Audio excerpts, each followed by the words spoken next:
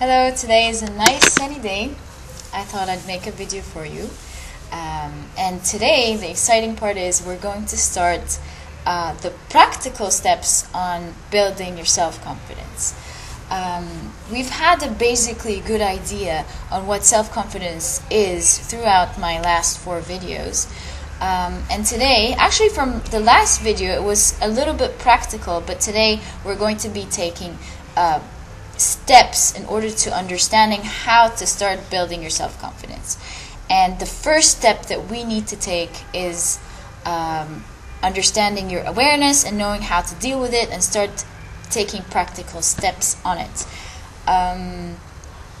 Remember when I gave you an example when you buy something new? Let's say you bought new headphones and you go to your friend's house, and for the first time you realize he has one as well. You walk around the street and you look at the stores and you realize they have the same headphones hanging in. You walk a little bit and you get into a studio and you notice that some dude is also wearing it. And suddenly a lot of people have it and you've never really realized. You see, the truth is these people have always had these headphones, but it's been brought to your awareness ever since you bought them. And that's the power of the awareness, the spot that we have in our brains. It's very powerful. If you know how to use it, it's one of the first vital steps to building your self-confidence. You know, a lot of people misinterpret people's gestures, words, and whatever they do as whatever they think they are. So, for example, let me explain what I'm saying here. If someone thinks that they're a boring person, so and they have it in their awareness, every time someone talks to them, every word they say, you know, if they look away, if they start scratching, they'll start interpreting every little thing that whatever this person is doing as, you know, seeing this person boring. So you better be careful with this awareness. What you have to do first is start realizing, you know, all the voices that you get in your head when you're talking to people. What are these voices? You know, let's say you get a voice saying, "Oh, you're fat," or another voice saying, "You really sound silly." Well, you know, start collecting all the voices popping up in your head, blah, blah, blah, and start writing them down and start realizing what you've been, you know, blurring your awareness with. Come on. You know, start taking steps with that and stop these messages, you know, that are popping in your head every time. They're not true. 90%, or let me tell you, according to statistics, as human beings, we've been wired to think negatively 80% of the time. And that's, you know, to protect us from a lot of danger. But now that we live in the rural life, we don't really need all this negative thinking anymore. So we better control it in order to live a healthier life. So what I want you to do is start listening to these voices. You know, make an imaginary conversation in your head and start listening to yourself. Or actually start collecting all the voices while you're talking to people today, and come back home and write down all the voices that you got. Be it boring, be it looking bad, being whatever, and start realizing that from now on you're not going to put these things into your awareness, because most of the time it's not true.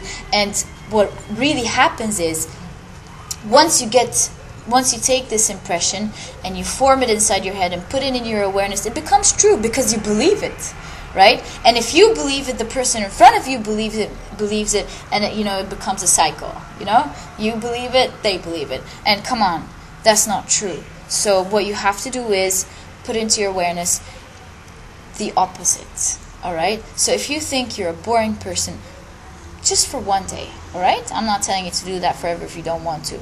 Hey, it's your life. But for one day, I want you to put the opposite. So if you think that you're a boring person, decide that I'm going to go down today, the next day, thinking that I'm an interesting person, and watch the difference. And I want you to believe, hey, come on. I don't want you to say it, to tell yourself, I'm an interesting person, and start listening to your voices again. No, just practice. Practice. Start with one thing at a time. And practice that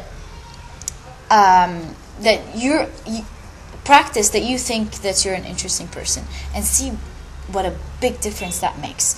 So you start taking a decision that you're going to believe that you're an interesting person the next day. Now, when the next day comes in and you start believing that you're an interesting person, start reinforcing that thought as you talk with a person. I'm an interesting person. And as you enforce that thought and believe it, watch how your brain helps you in making that come true. And by a little bit of practice, people, have this false belief that confidence takes a long time to build, but trust me, this is one of the myths surrounding self-confidence. Because when your brain sees you succeed, they say fake it until you make it. Absolutely true. Your brain sees you doing it, it's going to believe you, and it's going to, give you these results every time. So you start believing, let's say in our example, that you're an interesting person, and you start reinforcing that thought over and over as you act that day, and start acting it, and see what a big difference that makes in your life. So I know a lot of things take more things along with it. Like, for example, looks. If you think you need to improve the way you look, like I told you in my second video, there are changeable factors and unchangeable factors, and luckily people perceive us as attractive according to our changeable factors. So you need to work with that as well in order to help you with the reinforcement of the thoughts. When it comes to giving a better lecture, if you have a presentation to make, prepare yourself very well, right? Write down what you need to be saying in order, present it, practice, and that's just going to reinforce the thought in your head that you're going to do it well. And you go there and you start acting and believing that you're going to do well, and watch wonders how you're going to do. And that I've been coaching a lot of people around the world for a couple of years now, and it worked every time. So I'm waiting for your feedback, and thank you very much, by the way, for the messages you send me. I keep saying that in every video, but they really affect me. So thank you very much for your comments and your messages and your support.